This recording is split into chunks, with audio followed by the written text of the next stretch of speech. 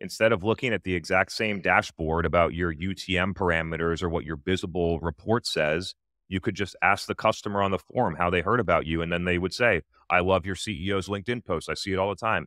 I saw your CEO speak at this event. Your VP of customer success posts great content on LinkedIn, and I show up to your weekly events every week.